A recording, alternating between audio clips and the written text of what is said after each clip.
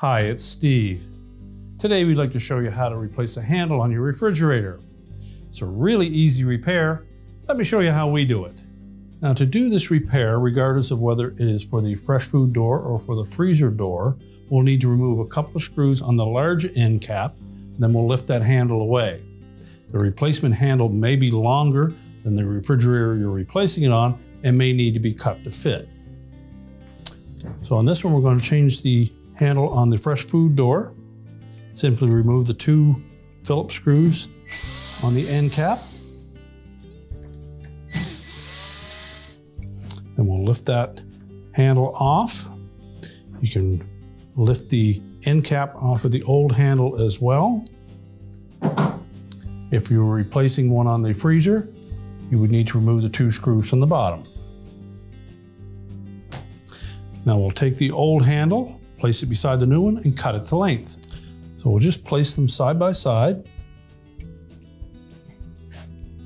And we'll make a mark. Now you can either cut that handle with a hacksaw, or if you have a dremel type tool or a zip wheel for your angle grinder, you can cut that as well. Just be sure that if you're using either of those items, that you wear the proper safety wear.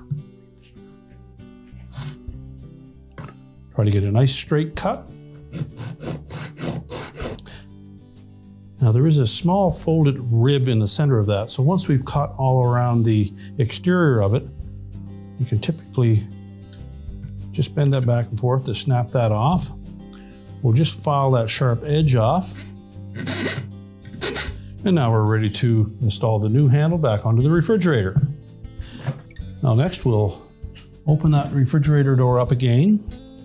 We'll fit the narrow end of the handle into the bottom holder, make sure it's fully inserted. Take the handle cap, fit that down into place. Line up the screw holes on the top of the door.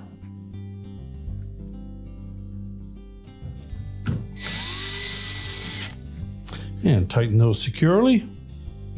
We can close the door up, and your repair is complete.